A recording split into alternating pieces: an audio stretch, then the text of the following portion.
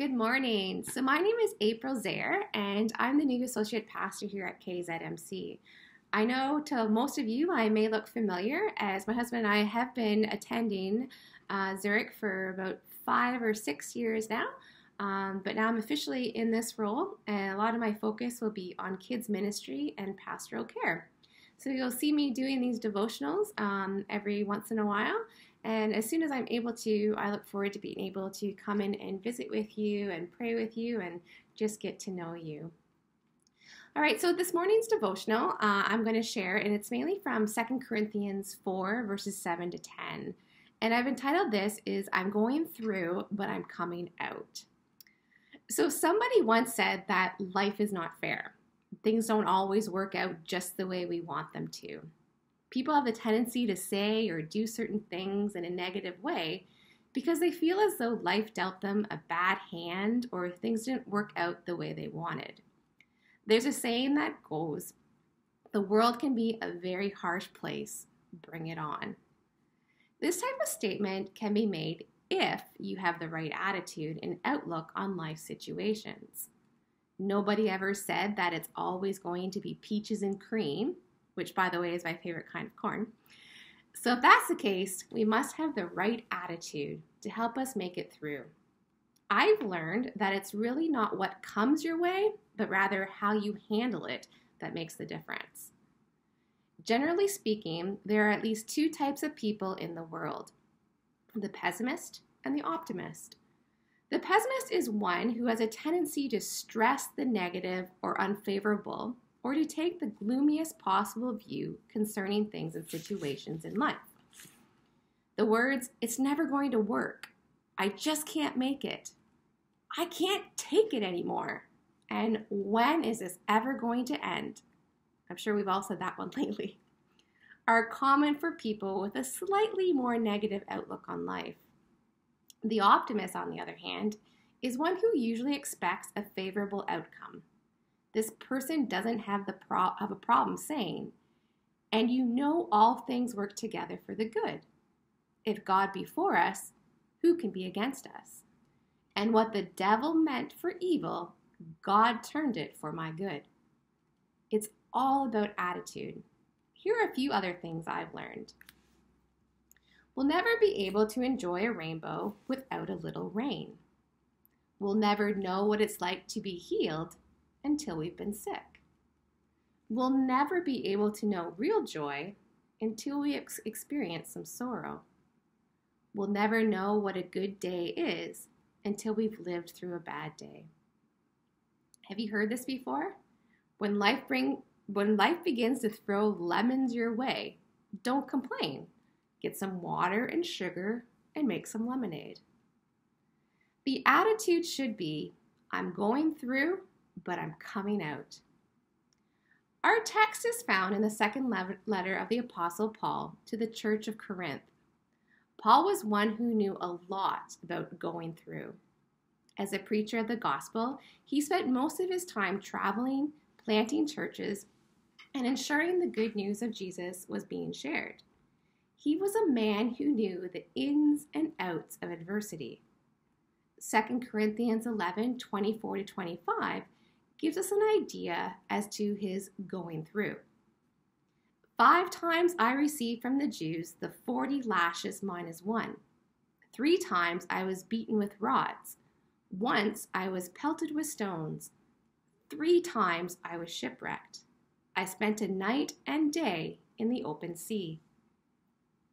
This only gives us some of the things he went through. He was also jailed for delivering a demon-possessed woman, and once he was put in a basket and let down a wall to avoid a man from apprehending him. Throughout all of that he went through, he never let it stop him from doing the work and knowing that his work was not in vain. His first letter to the Corinthians was to establish a doctrine concerning Christian life and conduct.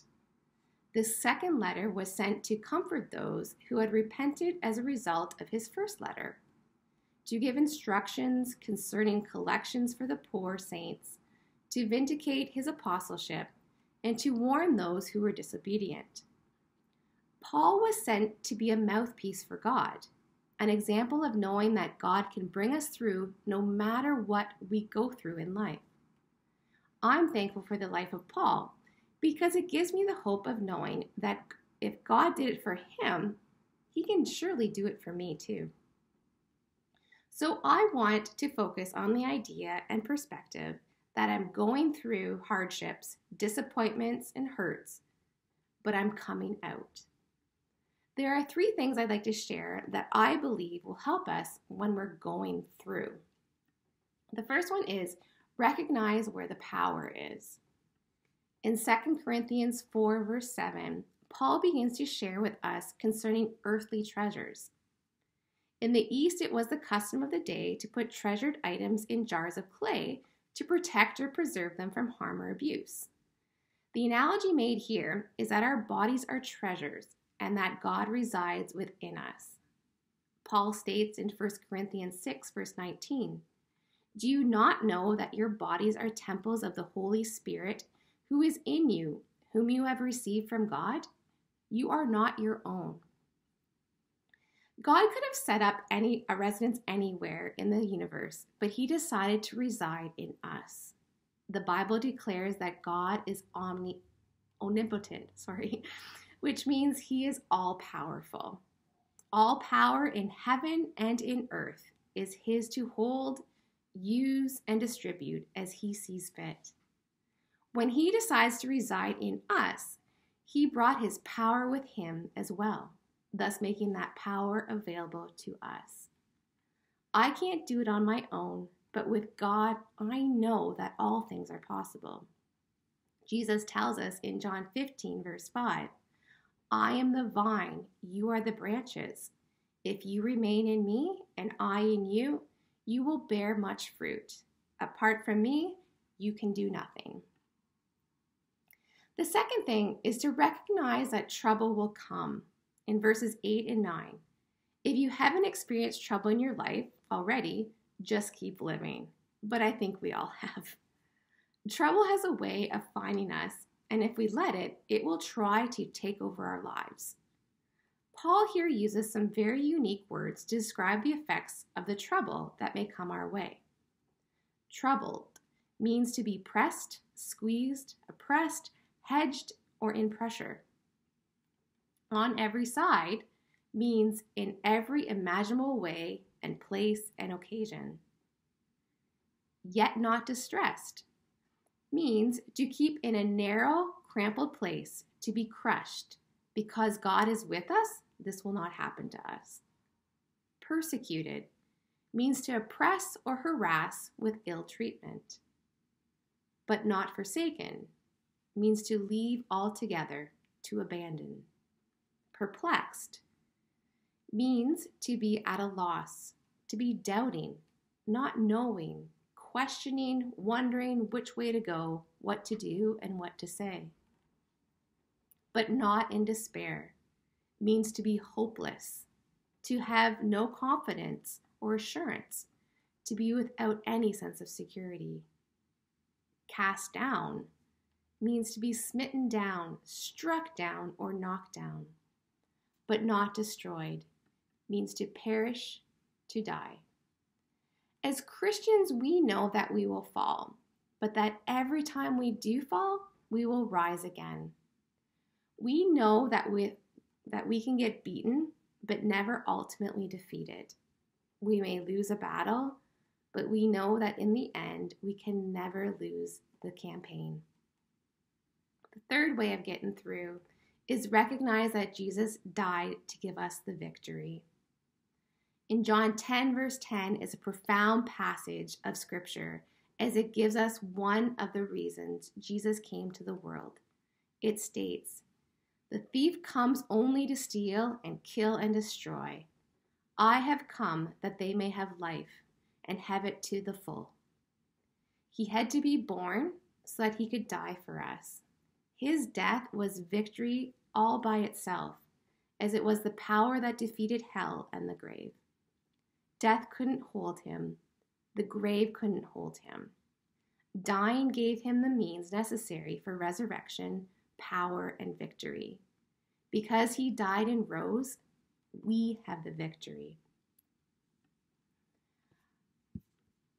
I know that trouble will come our way, right? I think we're all very well aware of that. But I also know that trouble won't last always. That same trouble will build us up and make us better for the kingdom's sake.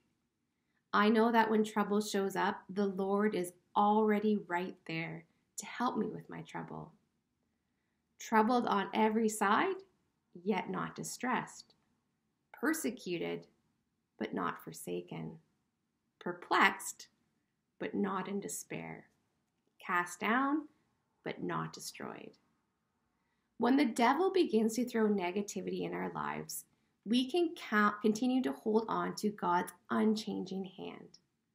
When the devil tries to bring us down, we can continue to hold on to God's unchanging hand. When the devil tries to take us out, we can continue to hold on to God's unchanging hand. So let's hold on to his hand because we are going through and we know that with God, we are coming out. So let's pray together. Dear God, this is a new day here that we've never lived before. It's full of unknown, but it's full of possibility. It's full of moments no one but you can see. Thank you for seeing ahead of me on my path and being there to catch me when I fall. I can only live one moment at a time. Help me to live in each moment knowing you are there. Your Holy Spirit dwells in me each moment, giving me comfort and guiding and directing me. Thank you for your grace and presence. Give me guidance and grace to walk in your light today. In Jesus' name, amen. So thank you for letting me join with you today, and I look forward to providing more devotionals for you and also hopefully coming to see you. All right, take care. God bless.